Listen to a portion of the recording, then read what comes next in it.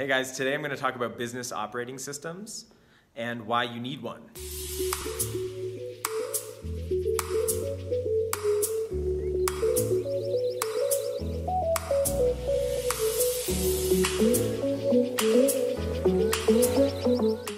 All right, so what is a business operating system? I've been getting really interested in this lately, and the main reason is because we didn't have a business operating system at Kindara, my previous company, and it caused so many problems. It caused problems with personnel, it caused problems with staying focused on our goals, it caused problems in switching from thing to thing to thing. So after I left Kindara, I got interested in what are the business operating systems that exist out there, and what are the pros and cons of the different ones, and how do they all work. So today in this video, I'm going to talk a little bit about what I've learned and what I've learned, not just learning about business operating systems, but applying them in the companies that I work with. So first of all, what is a business operating system? So a business operating system is a set of principles by which you run the business. Similar to an operating system on your phone or on a computer. If the phone or the computer didn't have an operating system, the phone wouldn't know how to route everything. Like, let's take the phone as an example. So iOS is the operating system on my iPhone. iOS has ways that it works. When I pull down, I get to search. When I double tap the home button, I get to pull back. You know, there's certain things that always work the same way, and I can expect them to work the same way. Well, that's the same as in a business operating system. When you implement an operating system in your business, there's a certain way that you do things, that you run the business. Every business doesn't need the same operating system, but I think it's crucially important that a business has at least one, and actually only one, operating system. So the operating system determines how the business runs. And I'll give you 3 examples of operating systems. Well, actually before that, you know, the simplest form of an operating system for a business is a weekly meeting. You know, you have a weekly meeting every week and you decide what you're going to do, and then you meet the next week. That is a simple form of business operating system. It's not a very good business operating system, but that is an operating system. And it turns out that there's been, obviously, as you would expect, a lot of research and inquiry and work done on building more complex and more sophisticated ways to run a business, to harness human potential and align it all in the same direction. So I have found 3 that I really like, and I'll go over them quickly and talk about the pros and cons of the different ones. So the 3 business operating systems that I like are, one is EOS, which is the Entrepreneurial Operating System, which was created by a guy named Gino Wickman, and their organization is called EOS Worldwide. Check them out. The second one is called The Great Game of Business by Jack Stack, and I'll put links in the description so you can get links down there. And the third one is OKRs, which I've done a couple videos on, which stands for Objectives and Key Results. And these were invented by Andy Grove at Intel and then popularized by Larry Page and Sergey Brin at Google and John Doerr, the venture capitalist. So those are the 3 that I like the best. EOS, Entrepreneurial Operating System, The Great Game of Business, GGOB, and OKRs. So those are 3 examples. If you're interested, go read about them, learn about them. I have some videos on those different operating systems as well. So those are 3 examples.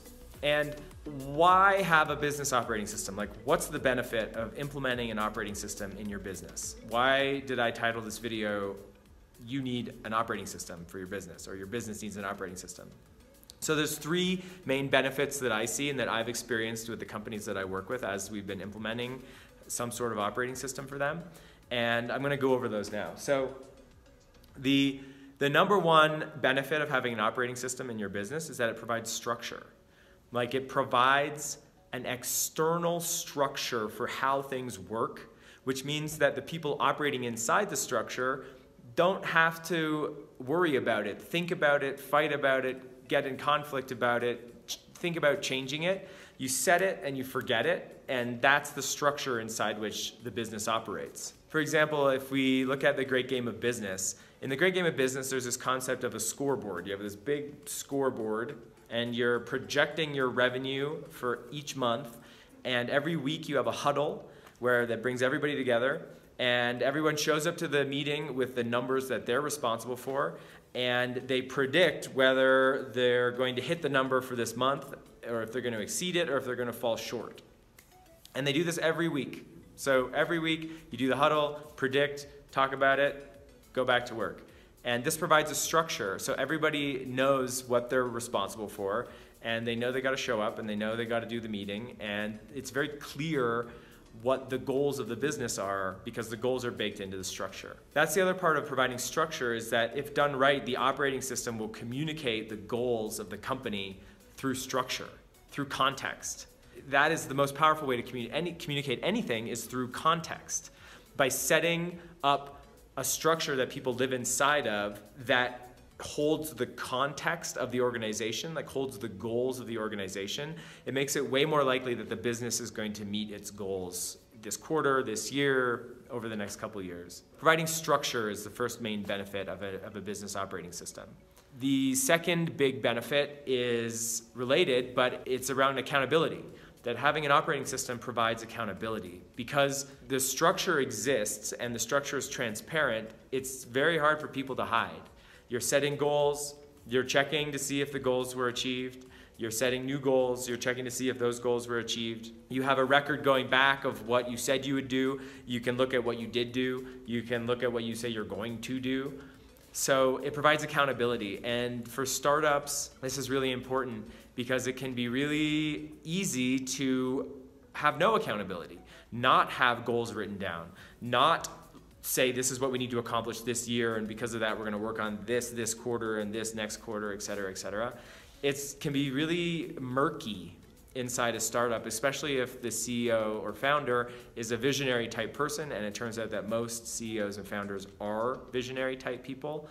It can be really cloudy and hard to see what is happening, what needs to happen now, what are the goals right now, what needs to happen next. So a business structure provides accountability for a business operating system. If you want to have accountability in your organization, you're going to need some type of business operating system.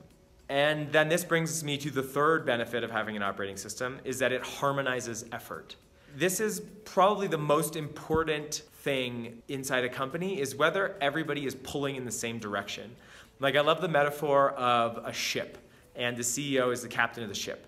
And people are hoisting sails, they're rowing, they're bailing water, they're making lunch for all the sailors. Is everybody pulling in the same direction? Like, if you picture everyone rowing, there's a storm, maybe everybody hops on the oars. Is everyone rowing in the same direction? That is what causes problems in startups, especially between the leadership team. If people on the leadership team or in the co-founder team are rowing in different directions, that you can picture a boat. It's actually a great metaphor. You picture a boat where people are rowing in different directions and the boat is just going around in a circle. And I see that with a lot of companies where they're going around in a circle, or they're making progress, but it's so much slower than it could be if they were aligned and rowing in the same direction. And an operating system helps to align human effort to get everybody pushed in the same direction. So that's the benefit of having an operating system for your business. Those are three benefits.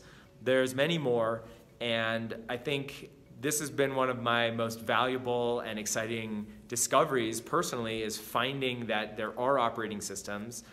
Great Game of Business, EOS, OKRs, there's probably others. If you know of another one, please add it in the comments. I'd love to learn about it. But for me, learning that there are these operating systems and that there's structures inside of which you can build a business. It's like an operating system is like the petri dish in which the business is going to grow, or the operating system is the soil in which the tree is going to grow.